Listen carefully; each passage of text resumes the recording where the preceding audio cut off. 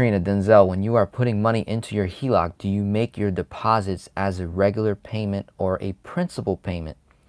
My interest accrues daily, so how do I get around the interest? Katrina, is your HELOC a principal and interest payment?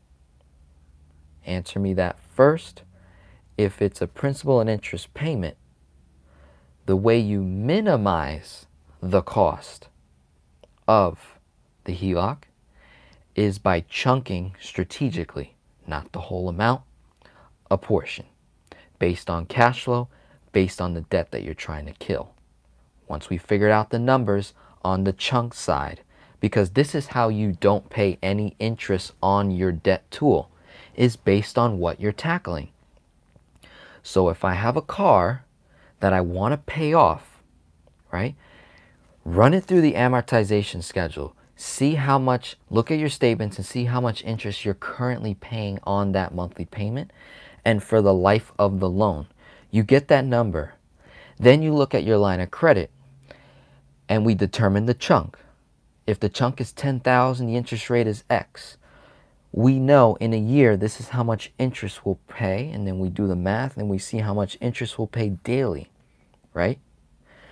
Based on the chunk amount that goes to the debt, understand that when you made the chunk, you save X amount of dollars in interest. We need to know what that number is, right?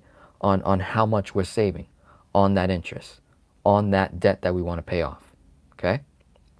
Then, based on that interest savings is a cushion for whatever interest you pay on the line of credit.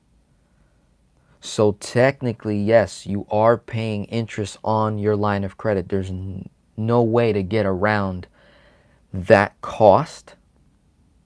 The way to get around it is by strategically chunking so that the interest, if I can say it right, the interest that you removed from that debt, let's say it was $3,000 of interest you save on your first chunk towards a specific debt. So you've got $3,000 in interest savings.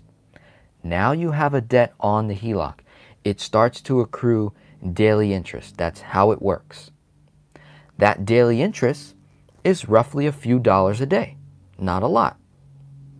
So if we can pay off the HELOC itself within 6 months or less, Katrina, within 6 months or less, right? And you do the math and you say, okay, over 6 months, I paid $350 in interest on the HELOC. Ask the question, did I pay that interest or not? The answer is no. Some think yes. The answer is no. How did I pay interest on $350? It says I paid interest on $350, but remember I saved $3,000 over here, along with the principal balance dropping, right? So if I paid $350 over here, I saved $3,000. My net savings is what? $2,650. Boom. If we do that every time we chunk, then you are not paying interest on the HELOC. That is how you get around it, Katrina. That is an extended answer to your question. I hope that makes sense, right? So there's a lot of moving factors that we want to consider there, okay? It all has to do with the chunk, the cash flow, the debt, the line of credit interest, everything. Right? There's some that are less valuable than others, right? Like I always say, look, cash flow is the most important thing. When you're doing velocity banking, we want to chase cash flow first, interest savings right after that. Then, you know, chunk them out, line of credit, the flow, the timeline. All that comes into consideration when we're ironing out the numbers, okay?